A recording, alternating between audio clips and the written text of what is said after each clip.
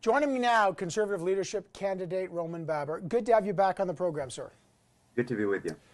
You recently said, I don't recognize my country, censorship, medical segregation, unlawful emergency declaration, and that you're running to defend the democracy from freedom. I know your background.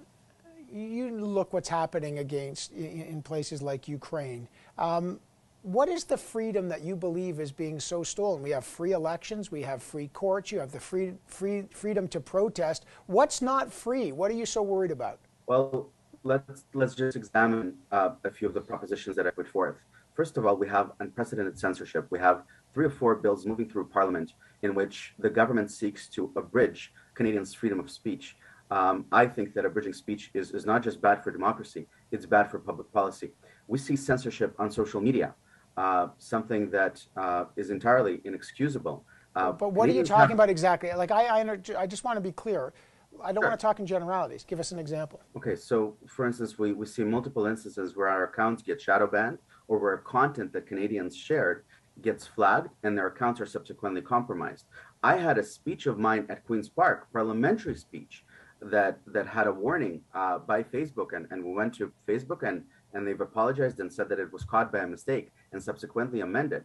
Evan, I think that it's naive to believe that we don't have an abridgment of speech on social media. Canadians have the right to be wrong. We have a very clear line, a sensible line, an appropriate line articulated in the criminal code, which is don't incite violence, don't demonize an identifiable group of people, something that, in fact, the Prime Minister does. But short of that, I don't understand why we should be abridging speech in a free parliament. But I'm not arguing if you agree with the Liberals. You're a Conservative. Of course, you're not going to agree with their view on it. But the picture that you paint is a country that's that there's no way to articulate your dissent. You can dissent. There are votes in Parliament. We have these other ways for you to have checks and balances. What's wrong with that? Well, thankfully, we still have the ability to express ourselves and to vote in Parliament. But that doesn't mean that we should not have friction on speech. The other thing I'd say to you, generally to the democracy point, close to 20% of Canadians are still treated like second-class citizens. It's not based in science. It makes no sense. We're the only country in the world that still discriminates against citizens or residents because of their medical status. And look, we've seen an unprecedented erosion of democracy. You're talking to me about a free right to protest. I'm not sure that we've seen a free right to protest. We didn't even see a free right to donate to a charitable cause. But sir, you don't think that the trucker convoy was the free right to protest? There was 3 weeks right outside. I was there every day. They were protesting every day. They parked their trucks on streets. They shut down streets. They shut down business for 3 weeks. How much more freedom do you want? That was as free as it gets. 1 minute. So there's civil recourse, right? There's highway legislation. There's municipal legislation. An Ottawa resident applied for a court order to stop the honking, and in fact, it stopped. The system worked, but it culminated in an unlawful declaration of the Emergencies Act, a successor to the War Measures Act. But you don't know, just to be clear, you're right, it was controversial. We don't know if it was unlawful yet. By law, they legally, first of all, there was a vote in Parliament. Number one, there was a vote, so the majority voted for it. Second, by law, there's a judicial review, as you know, and there's an inquiry into it. So again, you're characterizing it as unlawful, but that's not true. Well, let's talk about that.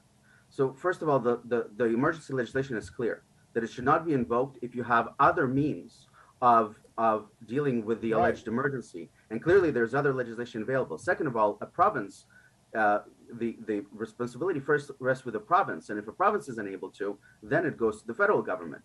Not a single law enforcement agency asked for the tools that were made available to it by the emergency. But again, you're making We're also talking about attacking Canadians that were not in Ottawa. We're familiar with instances where people's bank accounts were frozen because they donated it to a charitable cause that subsequently, retroactively, was deemed unlawful. But Mr. Baber, these are fair points, and we've debated them. I've had the Minister of Public Safety, the Minister of Justice on this program asking about all those things, as has the opposition. Democracy. These are legitimate questions about the exercise of infringement on civil liberties. That's happening. But your campaign has been dominated by your views of the pandemic. It's not the only thing. That's why you were kicked out of the Doug Ford Progressive Conservative Party. You want to become the Prime Minister, and you said if you do, you'll fire Canada's top doctor, Dr. Theresa Tam. Under what grounds would you, an elected official with no medical knowledge, fire the appointed chief public health officer? So the pandemic response was an abject failure. We're seeing that the pandemic response has caused considerable harm to Canadians, whether it's their surgeries canceled or cancer screenings missed. And instead of focusing protection on vulnerable populations, protecting and investing in long-term care homes where 80% of the risk was, we have now created a mental health pandemic. Canada's healthcare is on the ropes.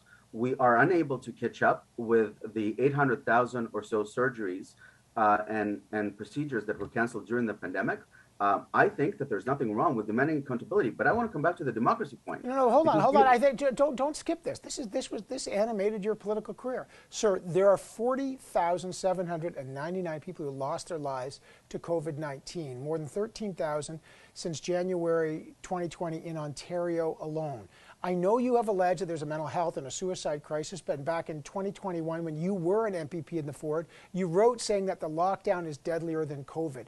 But you know that's patently false, sir. I'm not trying to diminish the mental health crisis, but you are diminishing the COVID crisis.